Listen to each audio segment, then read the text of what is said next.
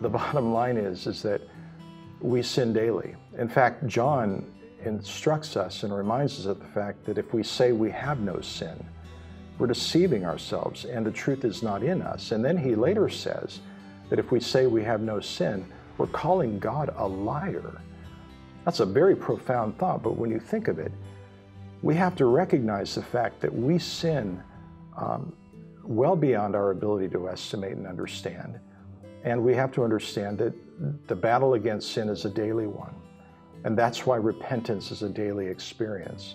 The good news is that if we confess our sins, we know that God is faithful and just to forgive us our sins. We have a gracious Heavenly Father who forgives us of all our transgressions and sins.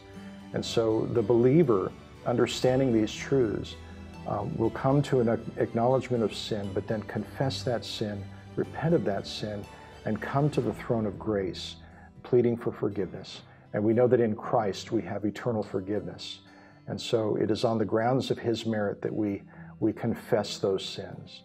And that is a daily, ongoing experience for the Christian indeed.